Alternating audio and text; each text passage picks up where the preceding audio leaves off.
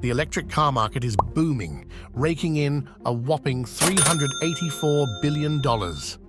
Everywhere you turn, the buzz is all about EVs. Even the US president chimes in, declaring, "The future of the auto industry is electric. There's no turning back." Countries are making bold moves, announcing bans on gasoline-powered cars.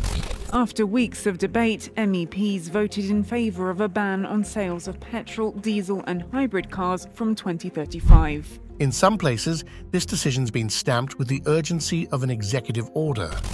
We will be the first jurisdiction in the world to require all new cars to be sold to be alternative fuel cars. But pause for a moment.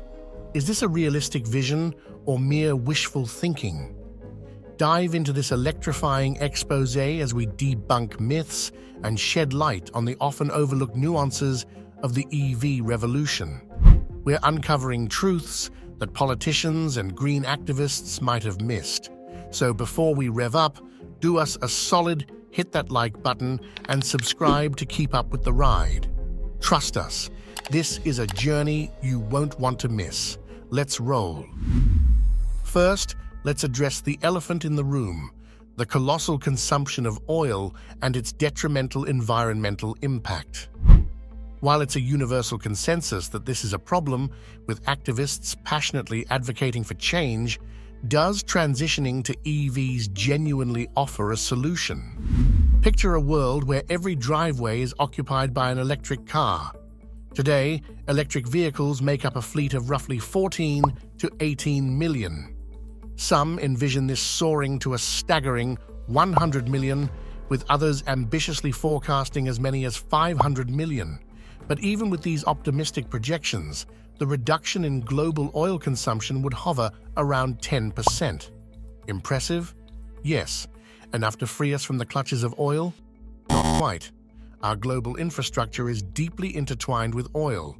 Beyond the cars we drive, oil powers the airliners connecting our world, buses shuttling city dwellers, massive trucks transporting goods, and ships crossing oceans. The agricultural machinery that ensures our food supply, the generators in remote areas providing electricity, and even the equipment mining essential metals like copper for electric vehicle batteries. All these predominantly run on oil. When you factor in the decades-long lifespan of many of these machines, it becomes evident that our bond with oil is not easily broken. Now let's entertain another thought.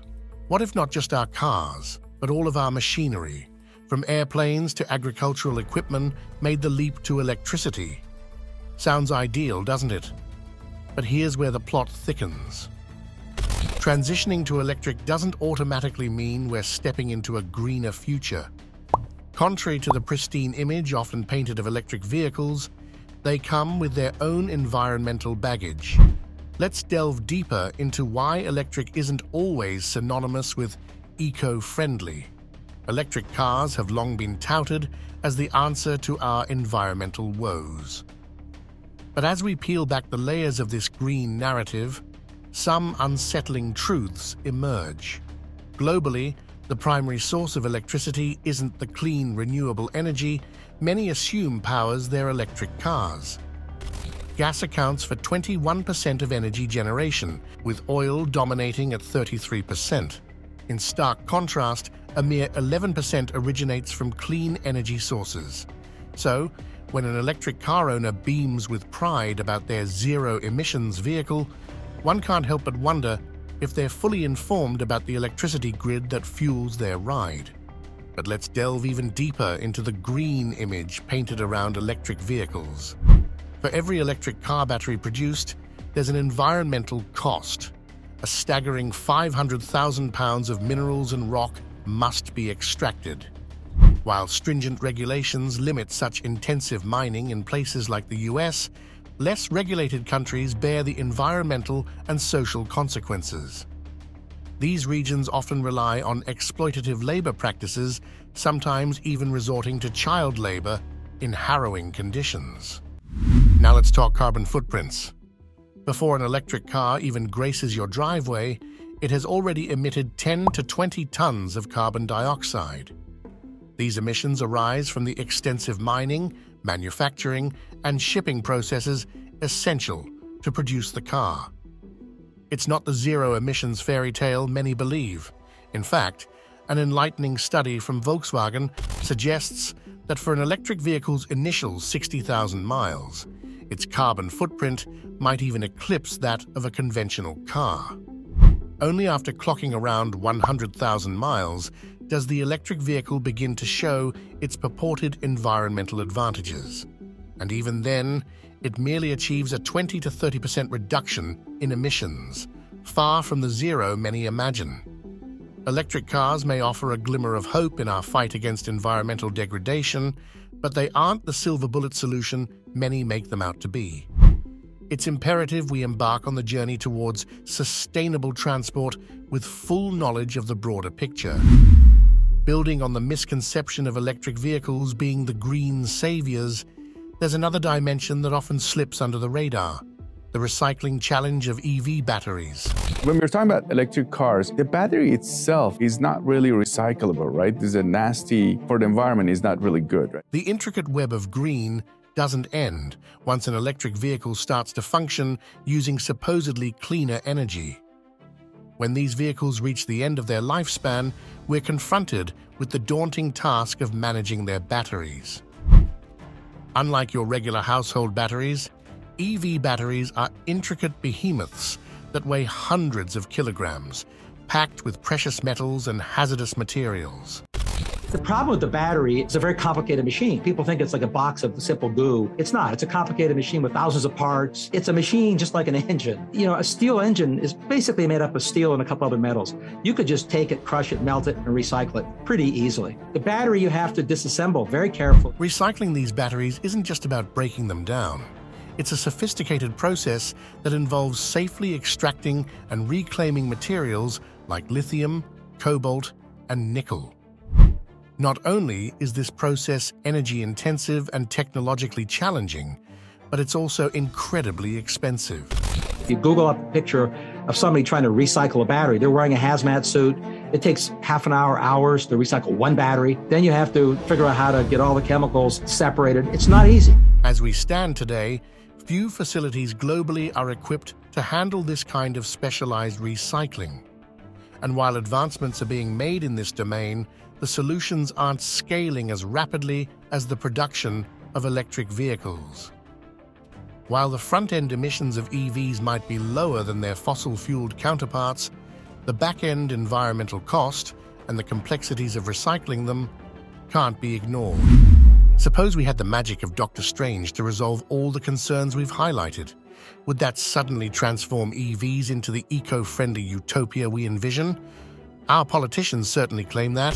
State of California today, air quality officials voting a short time ago to require all new cars sold in the state to be zero-emission vehicles by 2035. Picture the enormous uptick in electricity consumption if we were to make this shift.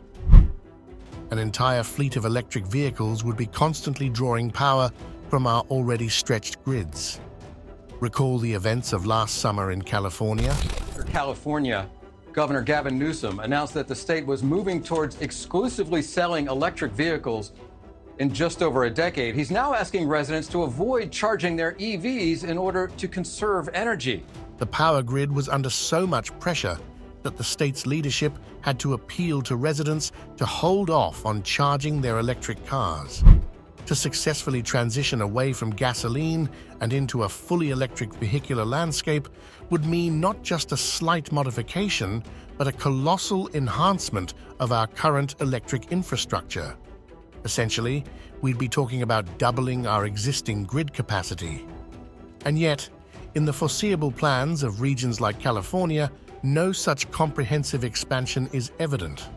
What's the next logical step if we're ill-equipped to meet such demand? Energy rationing?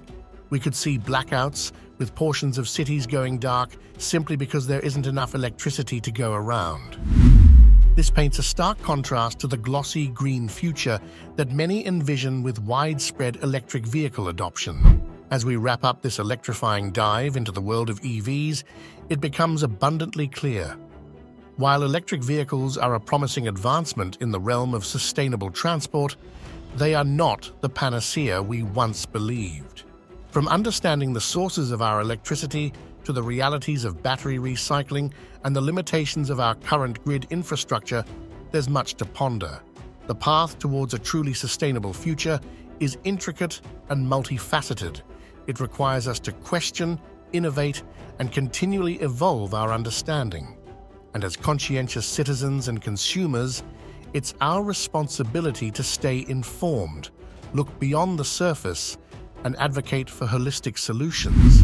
Now, to our incredible viewers who've made it this far, you are the real MVPs. Your thirst for knowledge and commitment to understanding complex issues is genuinely commendable. If you found this video enlightening and believe in the power of informed decision-making, don't forget to hit that like button and subscribe. Your support fuels our motivation to keep shedding light on these intricate topics. And if you have insights, questions, or feedback on today's topic, drop a comment below. We cherish our community's engagement and look forward to diving deep into more enlightening topics with you. Lastly, a huge shout out to all who've already subscribed and to those who've just joined our journey. Buckle up. With your support, we aim to bring more in-depth analyses and spark crucial conversations. Remember, together, we can drive the change we wish to see in the world. So stay charged, stay informed, and let's keep the dialogue alive.